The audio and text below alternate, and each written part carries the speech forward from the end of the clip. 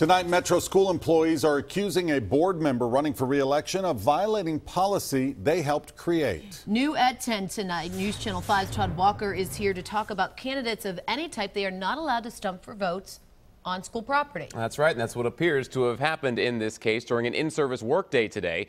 And that board member says she did it. With school about to go back into session, the employees are back to work and back to training. That was the case at Cane Ridge High School today. Bus drivers and monitors had a training session, and members of the school board were invited to wish them well. Yes, they are board members, but don't come to me on my workday soliciting votes for yourself. Employees who don't want to be identified say they got more than just well wishes.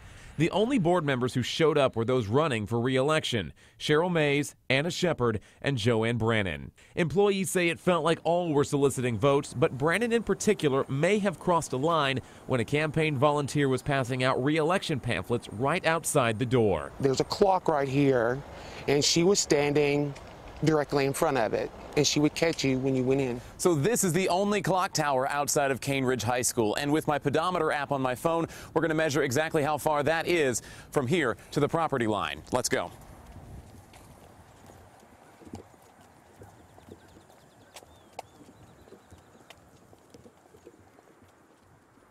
It's 0.18 miles to the property line. That would be a clear violation of policy created by the Metro School Board. Brannon would have been on the board when it was last renewed in 2013.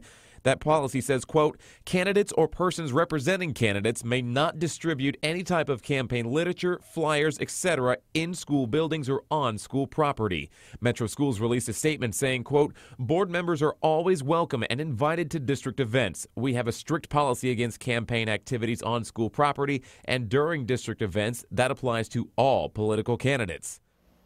Late this evening, Dr. Brannon called me and admitted to passing out the pamphlets. When I asked if she knew it violated district policy, she responded with, quote, I was invited to participate and provide words of encouragement to the bus drivers and monitors, and that's all I have to say about it. Jessica, she says that she takes those pamphlets wherever she goes. Okay. All right, Todd. Well, it is not clear if Brannon could face any discipline for the violation.